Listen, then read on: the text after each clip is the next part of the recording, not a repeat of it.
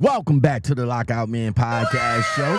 And in this segment of Breaking Truckers, we're going to take a look at TikToker Chelsea Chambers, better known as the professor of trucking on TikTok.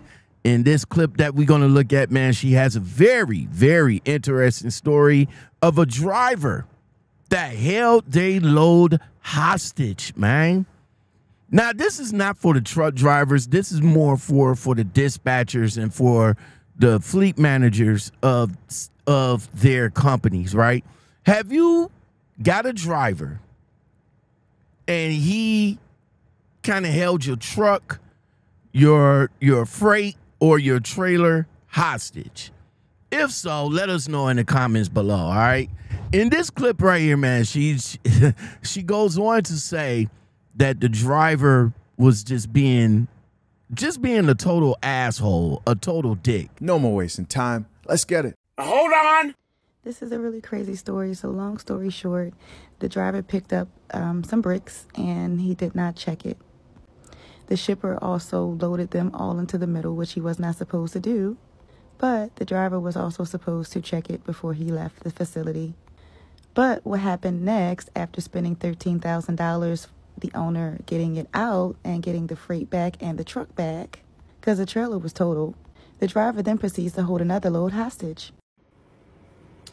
He held the load hostage. Yes, he held the load hostage. You want to know how?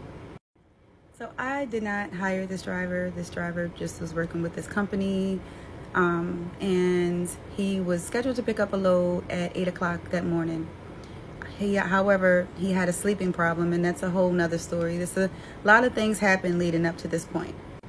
But when this load, he picked it up at about 9:45, and he hadn't even made it out of the city that he was in by 10 o'clock that night.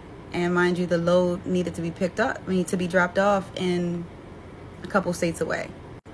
So the actual travel time was about 17 hours. And that doesn't include, like, of course, his breaks. So at this point, of course, you know, the broker is calling. It's the next morning by now, right? The broker's calling, wanting to know where it is. He can see on the tracker that this person hadn't even made it out of the state where he started. Mind you, we were on a really tight delivery time. We really had no time to be late. And at this point, he's still 10 hours away from where he's supposed to be. But this person had a sleeping problem, right? Overslept for everything. I don't understand. So the broker is calling, and at this point they're like, hey, listen, we can see where he is. Just tell him take it back. Just tell him take it back.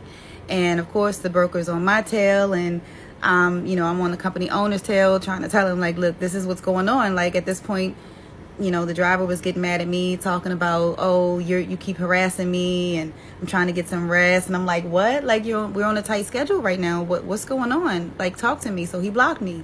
I couldn't get in contact with him. He called the owner, of course, talking about I'm harassing him about this load. He got it. He's going to be on time. And there's no way impossible he's going to be on time. He has to be there by 2 p.m. I think the next day. So you still had a lot of time, travel time. You had at least 900 miles to go. So you weren't going to make it. So the broker is like, get in contact with him now. Like, we need to know where he is. Tell him take it back. Tell him take it back. So this person, I don't know how, he ended up calling the company and starting all this crazy nonsense. And eventually he got in touch with the broker on his own. And he told the broker, like, I'm going to deliver it. I'm going to deliver it. Broker said, no, take it back. Take it back. To the point where they had us call the police on him. The broker called the police on him and everything. And he told them he wasn't going to take it back unless he sent him some money. So I'm watching the GPS like, where is this man going? He's going to all these different truck stops. And which, of course, when I look into his history, I look and see that's what he's been doing. Just going to a bunch of different truck stops. Long story short, he made them pay $700 in order for him to return it. And he took it to the truck stop and cashed the check. Man, guys, drivers, truckers, fleet managers, man, what do you guys think?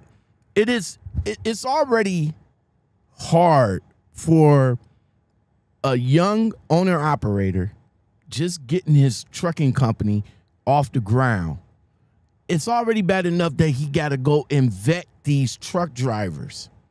You know, it's just unfortunate that all these truck drivers that comes in that's looking for trucking jobs are the same drivers that's going to mess you over. That's going to fuck you up. Excuse my language. Didn't mean to say fuck you up, but it's what it is. Some of these drivers just, you know, just feel some kind of way, and I don't understand it. You're here to make money. They there to make money. Let's make money together. If it doesn't work, don't tear up their trucks. Okay, just bring their truck and trailer back to where you got it from. And then you can probably go and find somebody else. But these are the same drivers that always say, well, look, I don't want to work for the mega carriers. I don't want to work for the big companies. I want to work for a small mom and pop company and all like that. But then when y'all get with that mom and pop company, y'all fuck them too, man. So what I just say is vet the drivers.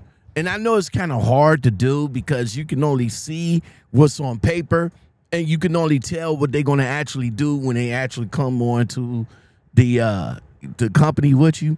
But I would tell you this. If you see red flags, try to take care of that before it becomes a major catastrophe. Did you guys see the other clip that was in there as well?